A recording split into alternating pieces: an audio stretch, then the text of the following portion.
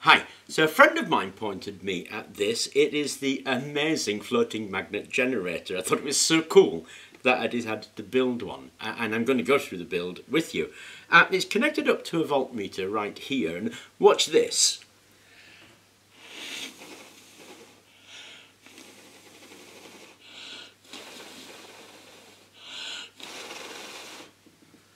That's all it takes to get it going. I mean, I'm blowing on it. And look at that voltage reading. Absolutely amazing. I just thought it was really awesome. So I'm going to go through the build. But there's a few things I wanted to point out first, and that's what it's made of. Now, it's made of this stuff. And I call this builder's board. It's what I think they call it in the UK. But it's meant for roofline, fascias and soffit. This is a little bit of fascia. And what it is a PVC wrap with a foam core, but it's quite rigid. It's really easy to cut with machines tools. It'll cut with a handsaw, it'll cut with a hacksaw, it'll cut with a carpet knife. You just have to draw the carpet knife down it a couple of times. So it cuts amazingly easily. It's also really easy to glue. You use a bit of crazy glue or super glue, and the bond that the super glue makes is actually stronger than the original plastic. So it makes some great material for building stuff out of if you happen to have a limit on the tools that you've got. You can literally do that with hand tools, as simple as a kitchen knife. It's amazing stuff, actually. So I built it out of builder's board, and a little bit of the detail of it is probably needed. This is a piece of glass, and obviously this is a pen, because the pen has a little ball on it. So there are a load of magnets forcing that ball against this bit of glass, reducing the friction to next to nothing, actually.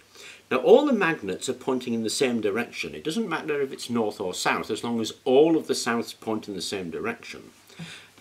And all of the norths, obviously. And there's a little ring of magnets around this with two magnets here. Those magnets are pointing in the same direction. The distance between the two is the same as the distance between the spacer magnets, and that pushes it against this piece of glass, reducing the friction like you wouldn't believe. Now, I've got a coil in there that I found in a microwave oven, of course. And this thing is the fan from a microwave oven. So if you happen to have these bits or something very similar to that, you can rob those bits to actually build your device. Now, if I pull that out, there we go. In the centre here is a magnet. Now, I had this magnet already kicking around. That magnet is polarised north-south on this. Normally they're north-south in that way. This one's a bit special. It's north-south in that way. If you don't have one of these, what you can do is use an ordinary nut. Put a nut in there and then put your magnet's face on the nut with 3 of them, and you'll get the same effect. You'll be able to have a north-south field. You might have to wind a core if you can't find a core, but this is really kind of cool. So that's how you make that. This one is the ring of magnets I was talking about, and they push against that magnet there, or that magnet pushes against this magnetic field, forcing it outward that way. That one goes against this ring here, again helping with that force, but lifting it as well. That's a substantial beast, so these magnets are having no trouble lifting this.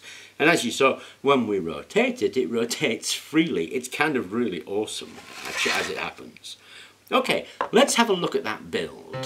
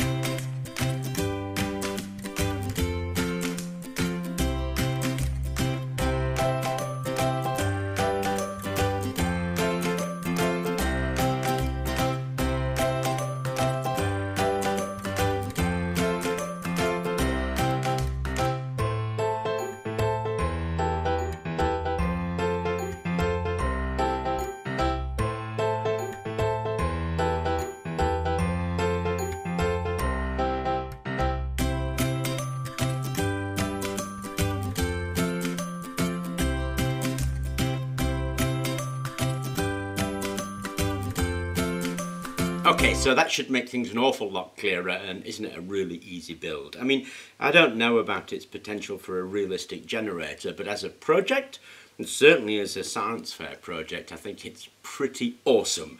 Just being able to blow on the thing and generate current. So I'm going to do that again because I just thought it was so cool.